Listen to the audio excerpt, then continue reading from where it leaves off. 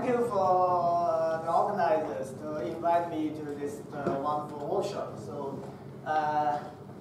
this is the first workshop I came to, which is the workshop focused on one particular material. So I like it very much. It's stimulated lots of very interesting discussion.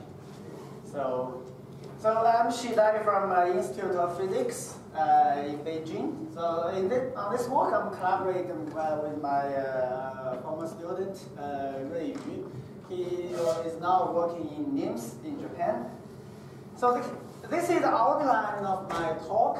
So first of all, I'm going to classify all the possible surface states, because first I need to define what is pseudo-spin, because in topological insulator, we are talking about the surface states. So we're usually talking about spin texture of the surface states. But in the series side, usually spin texture implies it's the pseudo-spin texture. And for experimentalists, people mostly think about a real spin texture, right?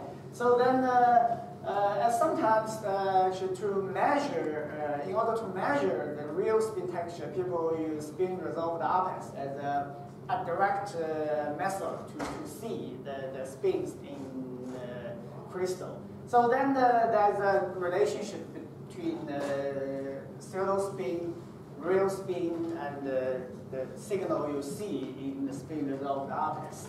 So then the first step in my talk, I'm going to actually make a clear definition for the pseudo-spin. So what we seriously talking about, what's the definition of the pseudo-spin? So in order to do that, I need to classify all the possible situations of the topological insulators, surface states. So then I will define the pseudo-spin for topological surface states. Then I will actually look into the surface states in Samalium hyperbolide.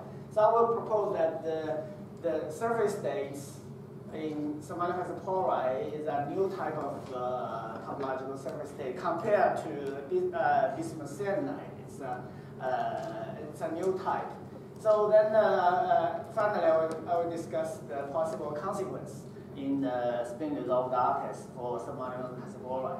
So this is a very typical topological insulator band structure. Then for those topological non-trivial insulators, you will see very good linear dispersed direct cones on the surface. Then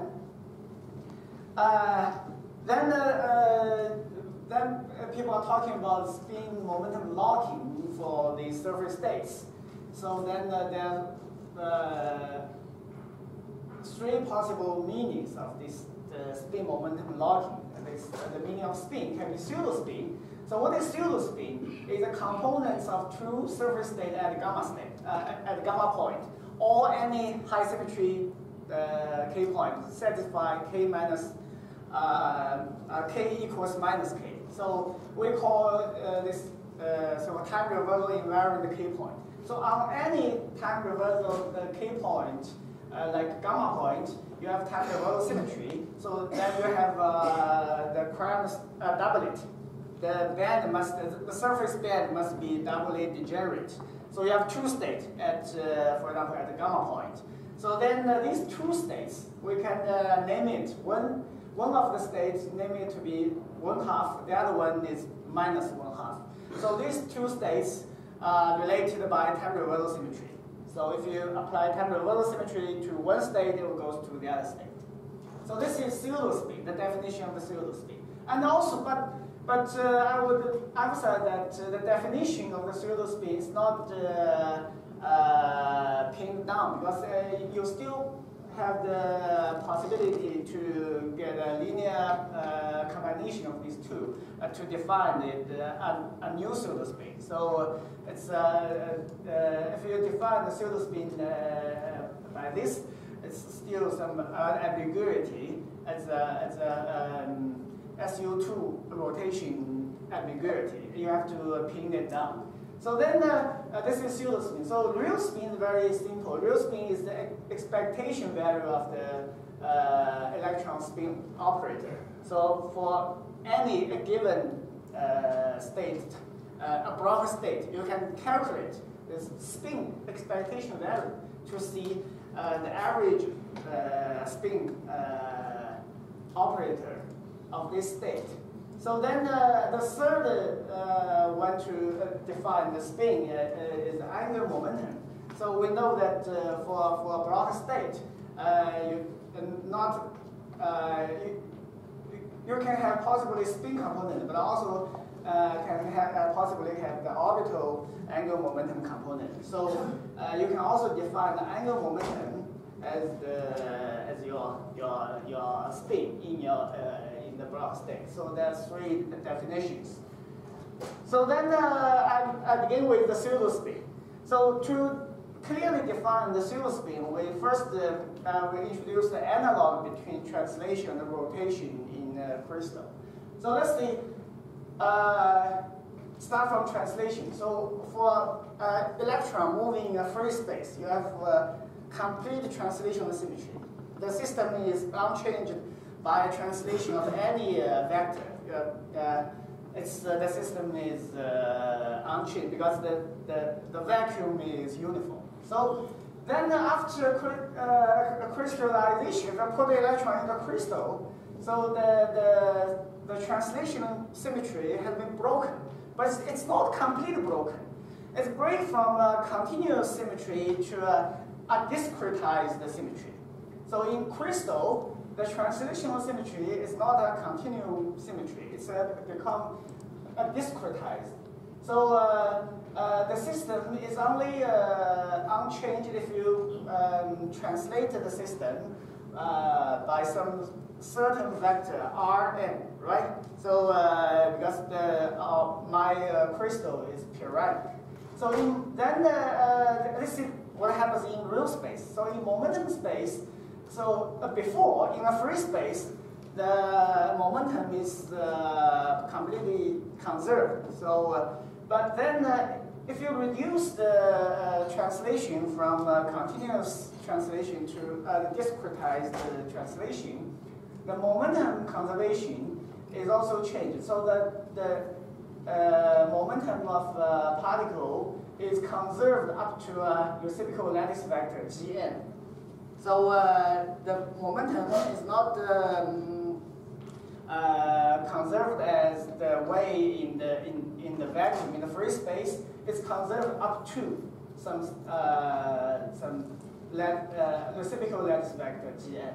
So we can define a crystal momentum K is defined only within the first brane zone, because on the second brane zone is a duplicate of the first brane zone.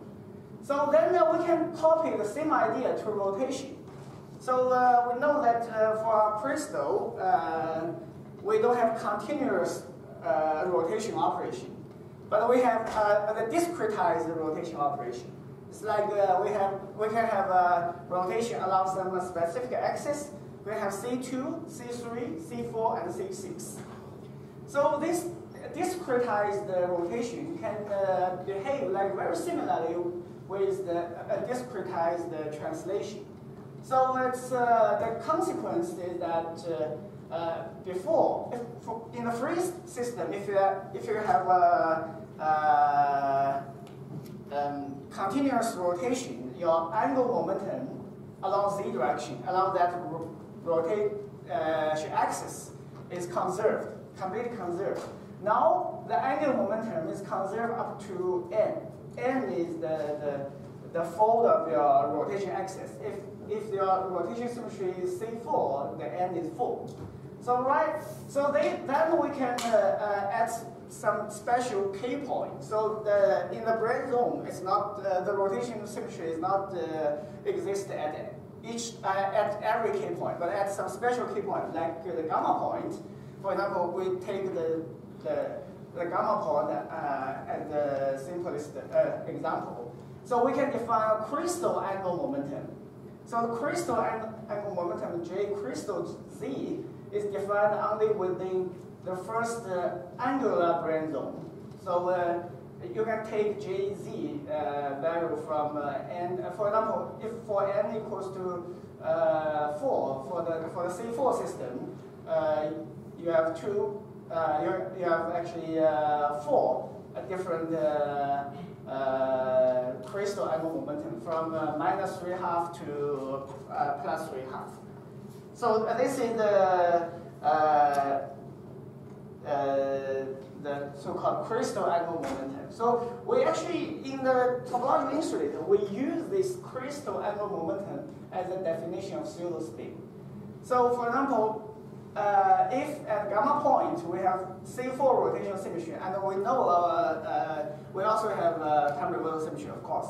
So then the state at the gamma point, the surface state at the gamma point, can be classified into 2 different cases.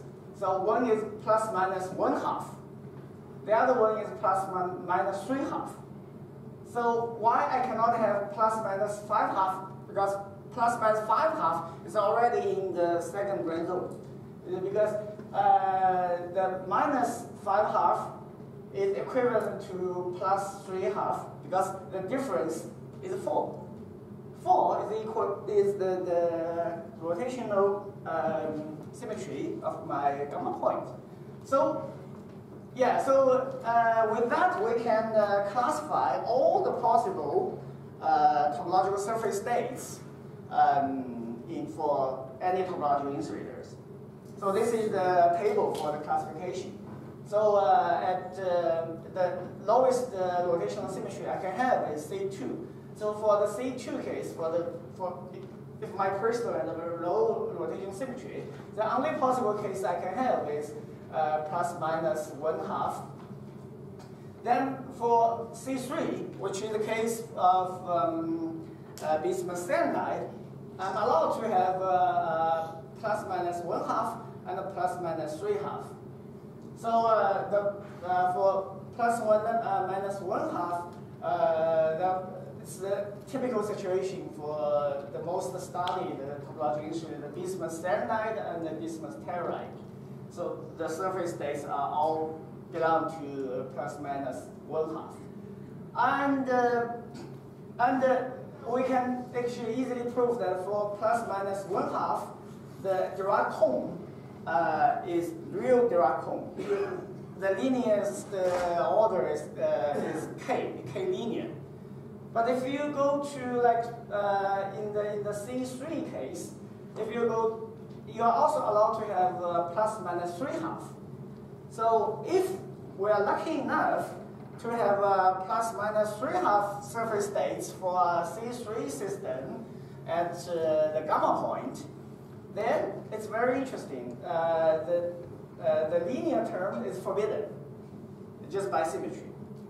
So the lowest order I can have is k to the order 3. So then if we calculate the density of states at the crossing point, the density of state will diverge.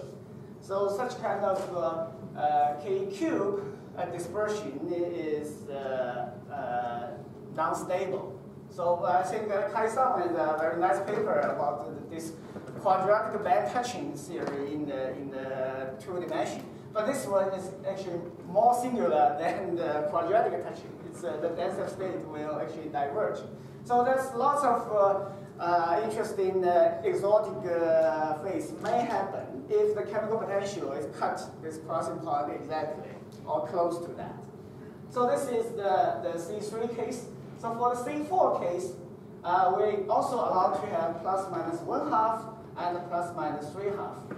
So I don't have any example for ±1/2 for the real material, but for samarium hexaboride at 001 surface, it belongs to this category. It's ±3½ states, and but it's the lowest energy model is still linear. Then the most interesting thing is if I can have highest rotation symmetry in the solid is C6. If I can have the surface state, a topological surface state on some special crystal plane which has C6 symmetry, then we can have we're allowed to have plus minus 1/2, plus minus 3/2, and plus minus 5/2. So again, the situation for plus minus 3/2 is the most interesting one because the dispersion is become k cube and it's unstable against any perturbation. Right. How is 001 different than 100? 001, the symmetry is not. 001 has C4 symmetry. 111 has C3 symmetry. No, the C2 case, 100. Of SmB6 100. Oh, it's 100, but at X point. Oh, okay. At X point, you don't have C4 symmetry. You only have C2, right? Yeah. So in the topological insulator material has been discovered now. I did some material search. It turns out that in order to get this k cube dispersion, possible k cube dispersion, the only known case is the symmetric hyperboloid along the 1-1 direction. But we did the 1-1 direction surface calculation, and we found that the surface states is not located at gamma. It's located at the endpoint, and then the endpoint has only C2 symmetry. Don't have any C3. Then the possible way to do that, because we know that this is not necessary to happen, we can actually change the surface potential. Once we change, yeah. Endpoint has C3, right? Endpoint only has that. No. K point has C3. Endpoint is this. The middle between two K points. Right. You rotate 2 pi over 3 is right? Yeah, so we can discuss later. I think endpoint has no C3. So only at the gamma point. So you need to actually push these three Dirac points to the gamma point. Then you can see this K cube dispersion. So then you have to actually modify the surface condition. But yeah, that may be very difficult, but still something we can try. So then with this definition, let's look at the spin texture in bismuth selenide. So this is the spin texture calculated by Tadmany model. You see there's a very clear chiral texture, spin texture on the Fermi surface. And then this can be described by a simple Dirac model. So you see you have 1/2 state, minus half state, and the matrix element here is K plus to actually satisfy this rotational symmetry. So this is the definition of my pseudo spin. So the definition is the eigenstates of the rotation operator. So in bismuth selenide is C3. So it's both 1/2 and minus 1/2 refer to the eigenstates of the C3 operator. So then we can write down the very simple Dirac model to the lowest order. It's K plus here, K minus here. Then this is for pseudo spin. So for real spin, because real spin is an operator, it can be always expanded in this 2x2 subspace. So then in general, there's a tensor related isospin, pseudo spin to real spin. So then we have a so-called spin G-factor tensor for the real spin. And also we can, by the same way, we can define the total angle momentum. Because total angle momentum is an operator, it can be projected into this 2x2 subspace. So then it can be always expanded using this Pauli matrix. So we have two G-factor tensor. One describes the real spin, the other one describes this angle, total angle momentum. So then for bismuth selenide, the situation is very simple. This both GS and J tensor is proportional to an identity. So this pseudo spin, real spin, and total angle momentum in bismuth selenide, they are proportional to each other. And they point to the same direction. So this is the bismuth selenide. So now let's turn to samarium hexaboride. So samarium hexaboride has let's focus on the surface state around the gamma point, because the surface state at the X point only has C2 symmetry. So we are more interested in the surface state which has a higher rotational symmetry. So this is the real spin texture for the isospin texture for the states at the gamma point. So then the topological surface state at the gamma point in samarium hexaboride can be written the following. So then the surface state near the gamma point can be written by the linear combination of two states at the gamma, which is -3/2 and +3/2. They are always like the linear combination like this.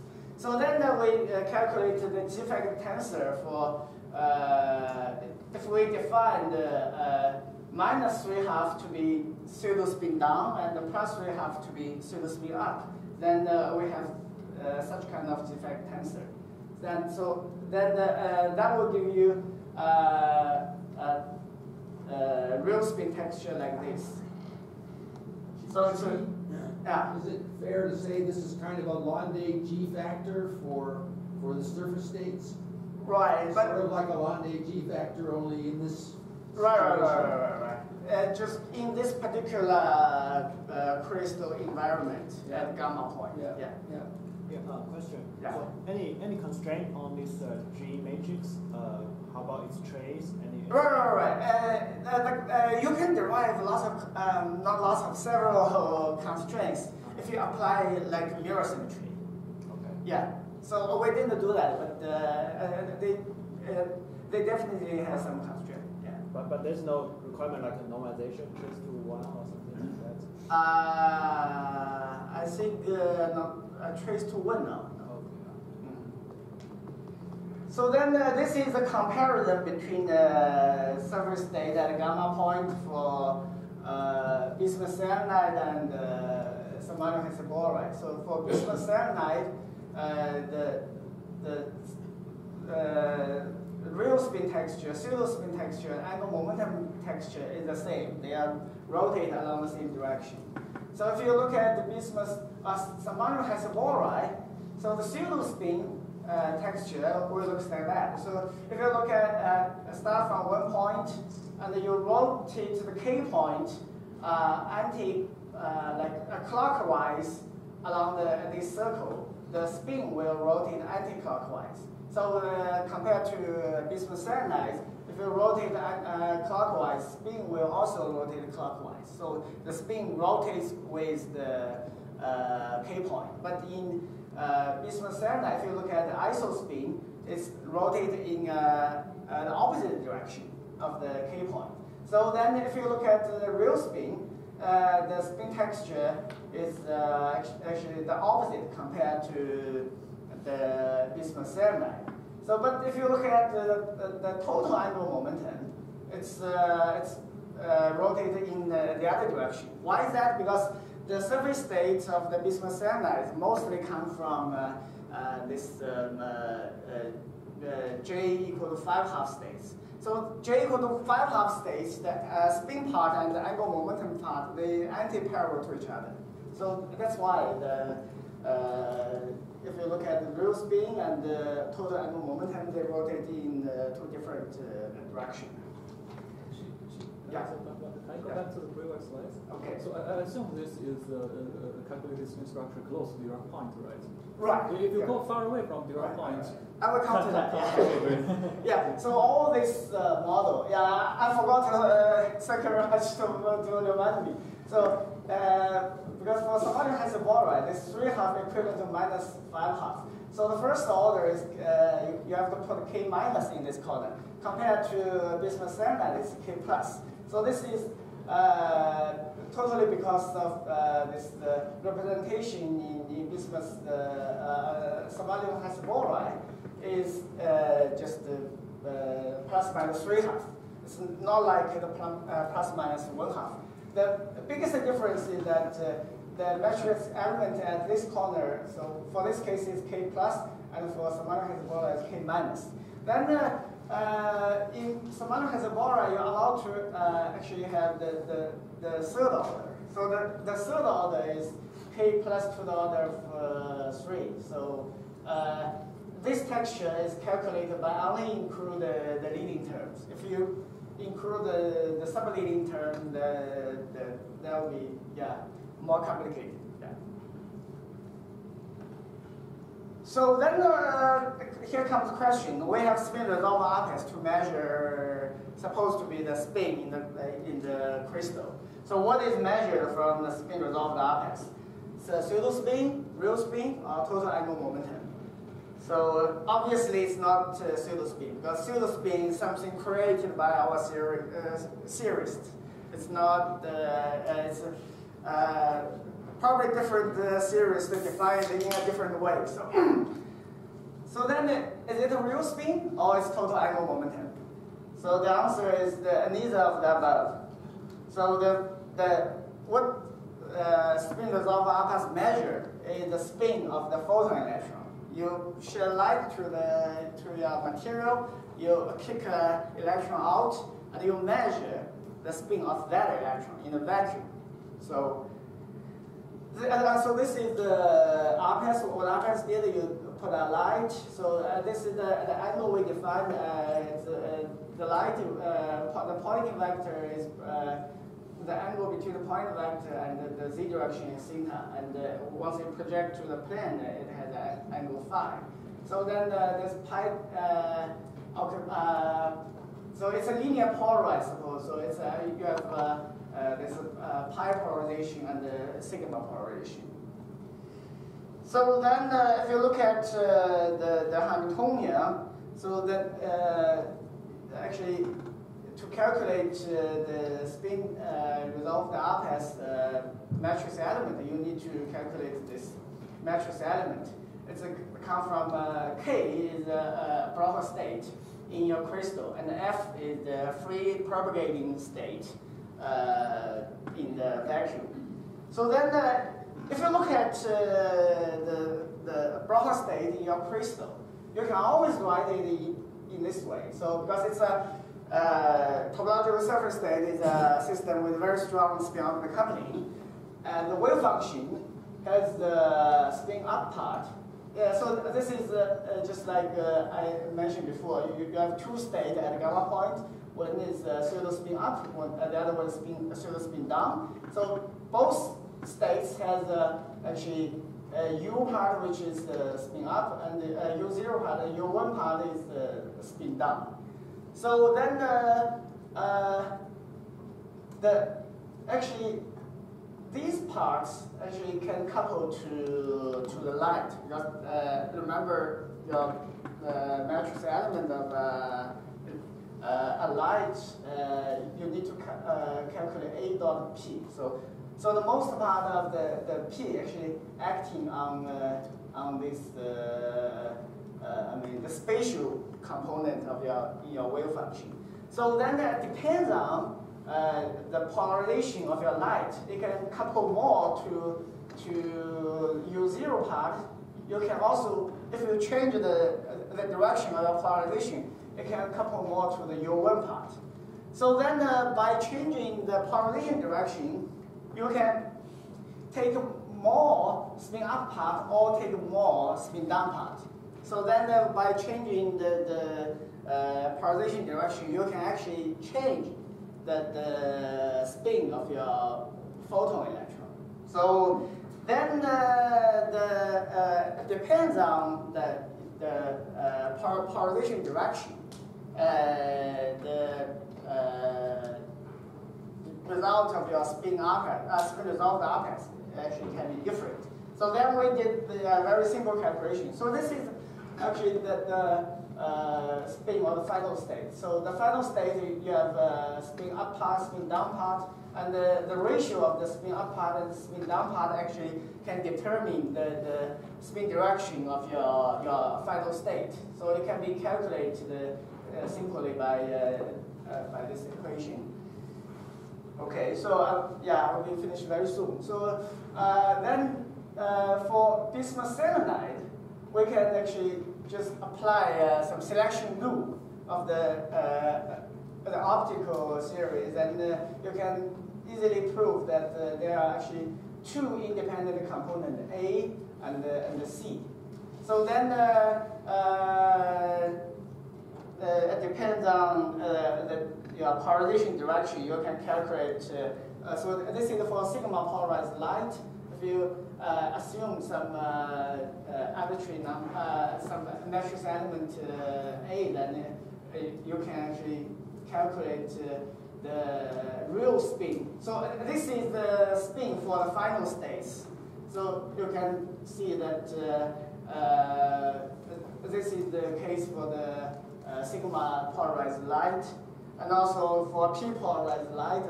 Probably don't have time to go through, but I just show you here. Once you change your light polarization direction, the pattern will be very different. So then the circular polarized light. So this is, yeah, so also you can calculate the circular dichroism for J effective plus matter for bismuth selenide. So also we can do the same calculation for bismuth symmetrical hexaboride. So in symmetrical hexaboride, we have only one parameter, because if you look at the selection loop, the final state can only allow to have plus minus 1/2. And your initial state is plus minus 3/2.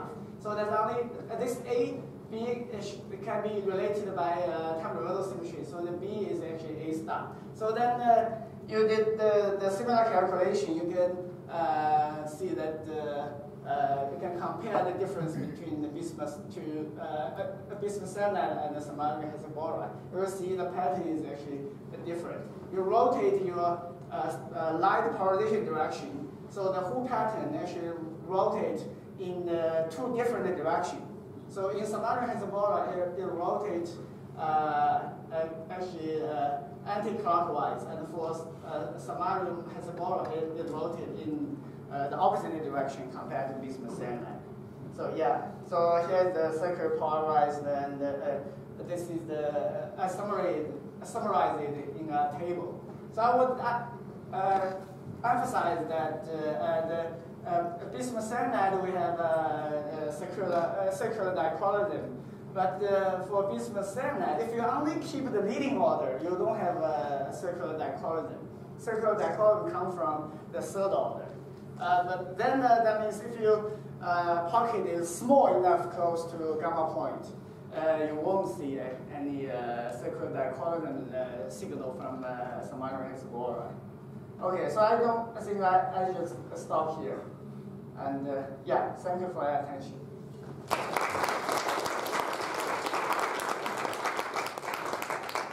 Open for question or comment? Yeah. Two questions. Does this spin or pseudo-spin angular momentum carry any real magnetic moment? Yes, it carries a magnetic moment, but in momentum space. Yeah, related with real spin or angular momentum? All of the three. It related to, because these three quantities can be related to each other by some G-factor tensor. So you're saying that magnitude is the same, direction is different? Right. In my definition, if I define it by this eigenstates of the rotation operator, So it must carry, pseudo spin must carry angular momentum. So the, yeah. Okay.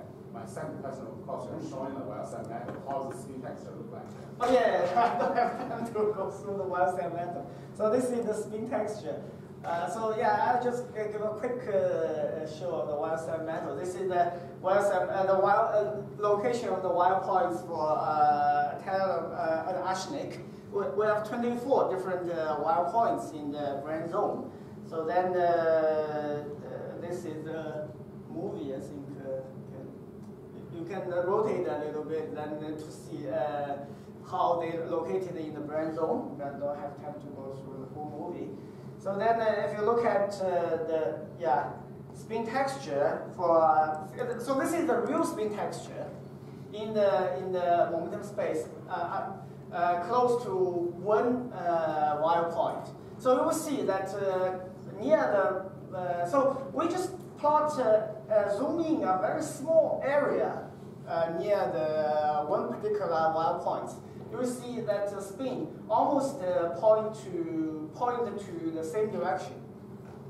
So it's this is not the spin texture I mean the real spin texture for a wild point is not universal, but for this particular material it's very interesting. So near the each particular wild point, it looks like a ferromagnetic phase. The spin near that K point to almost point to the same direction.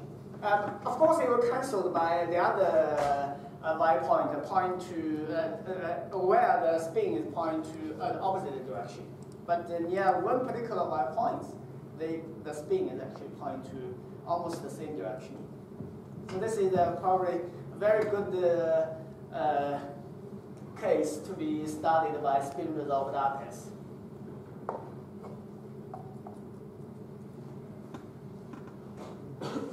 Your JZ are single slated determinants in the way you are using, right?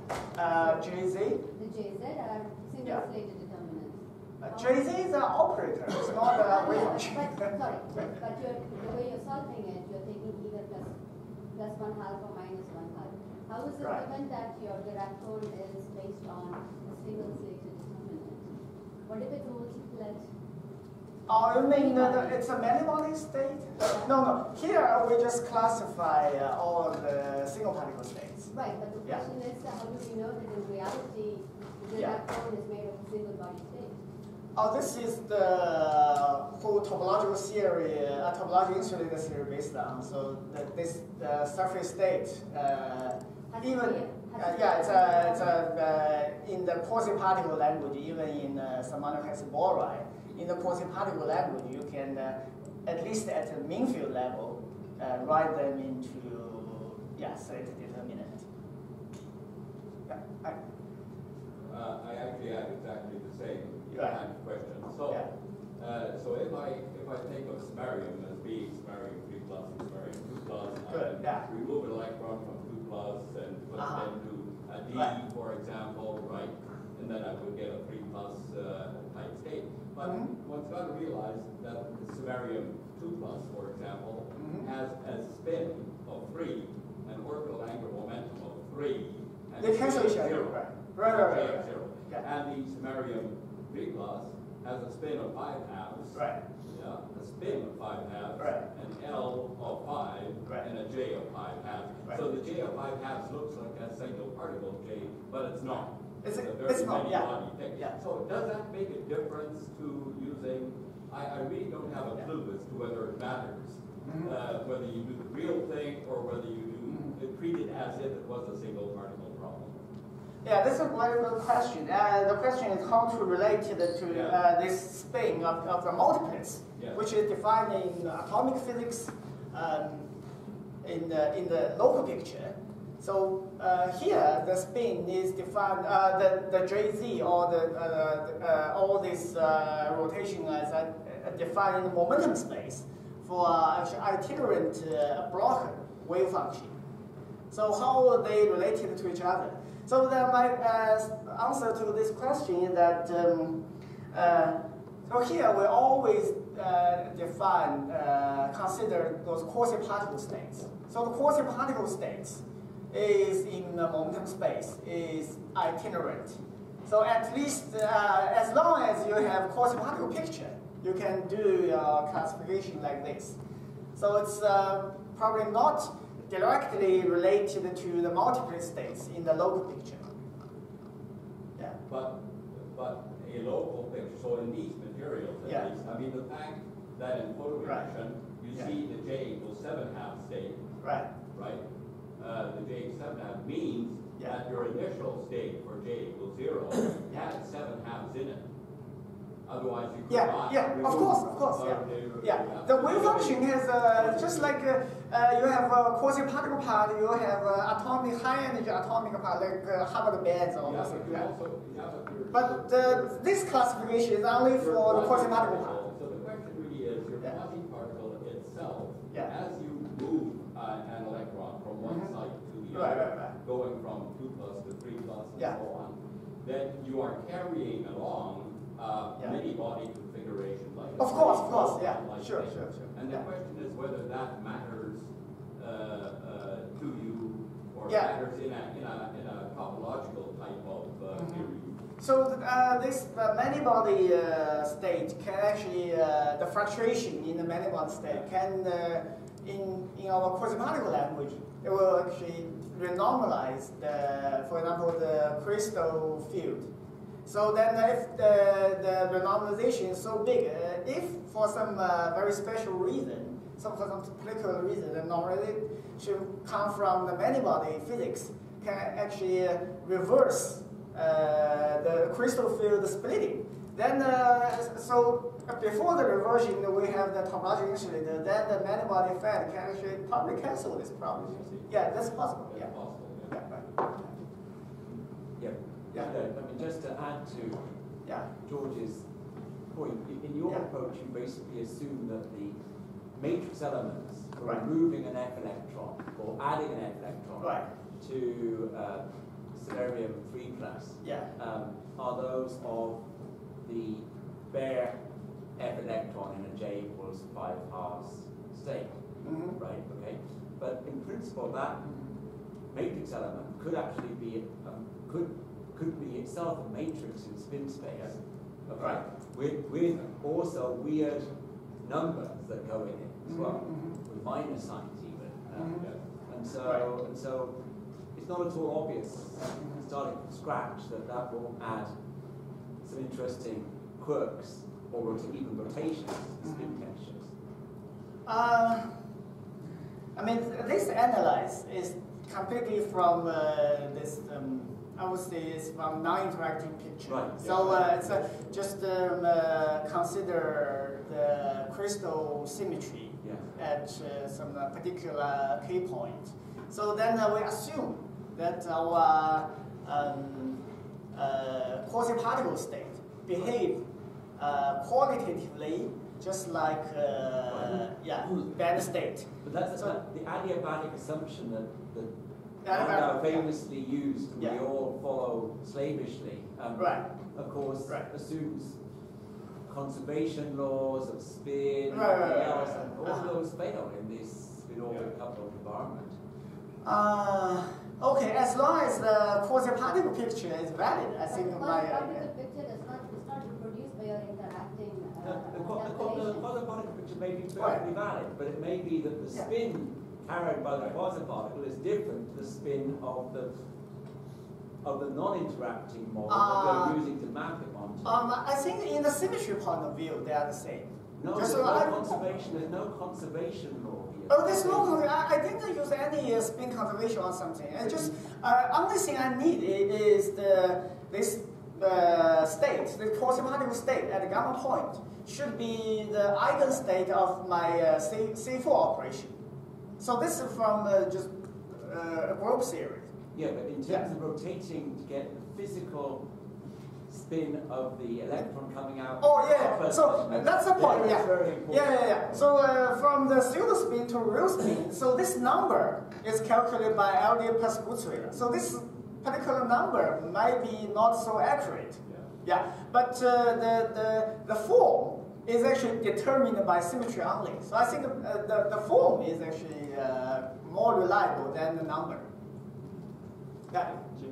So you maybe talked about this before, but I don't think it's right to say, oh, there's these multiplets, and then there's the quasi-particle. Because certainly if we look at angle resolved photo emission for SmB6, the quasi-particle is the multiplet. They're related. It just is. So the final stage when you take the electron out are some kind of slightly dispersing object that for sure is in exactly the right energy position to be the multiplet. The multiplet, I think there's multiplet part and also the quasi-particle part. So that's my belief. I know you believe it, but if you look at the data, you'll find that if you calculate it by DMFT, you do find these two parts. Actually, you don't. I would say that the data that we saw this morning from DMFT simply showed the multiplet with a little bit of dispersion. Yes, this is the multiplet part. So 10 millivolts below the chemical potential. Okay, so that's the gap. So that's so for the DMFT calculation, in the bulk, because you have a gap. So your multiplet state and your quasi-particle state, they almost sitting at the same energy. So they mixed together. But the inside gap for surface states. So we have a small window that for the surface state, this quasi-particle states can be a little bit away from their multiplet states. So yeah, that's my point. So in this material, probably the right place to find the quasi-particle behavior is inside the gap for on the surface states. So that's still well-defined quasi-particle. So what you say is you're not calculating the F spectral wave. You calculate the D spectral wave. It somehow is. It's the same, yeah. Because it's only determined. The only thing matters here is the symmetry. You can use the point group representation to classify the quasi-particle state at the gamma point. As long as you have quasi-particle states, yeah, this kind of you can apply this kind of classification. If the manifold effect is so strong that it breaks down the quasi-particle state entirely, then all these theories just fail. Just a quick comment on spin conservation. Yeah. Spin-orbital coupling by itself does nothing to spin conservation. It just rotates speed. Right. All it does is that now orbital scattering can cause spin conservation violation. So when you have spin-orbital coupling, that by itself will do nothing to spin conservation. Spin is already conserved. But the only thing that happens now is that if you have momentum scattering, that will contribute to violation of spin conservation. Right. So you're talking about impurity scattering. Yeah, any kind of momentum. Normally, momentum scattering doesn't cause spin conservation violation. Now that's the only new thing that happens. But I have a question for you. If theory predicts a pseudo spin texture, then I think that will imply a spin texture also. The question is, what is the experiment saying? That's a different question. But I think this is my G factor. Any definition of pseudo spin, if you get a pseudo spin texture theoretically, that implies a spin texture also. Correct? Do you agree with this? Yeah, it's related by G factor. Yeah, it's very simple. Yeah. Okay, so we have a nice discussion.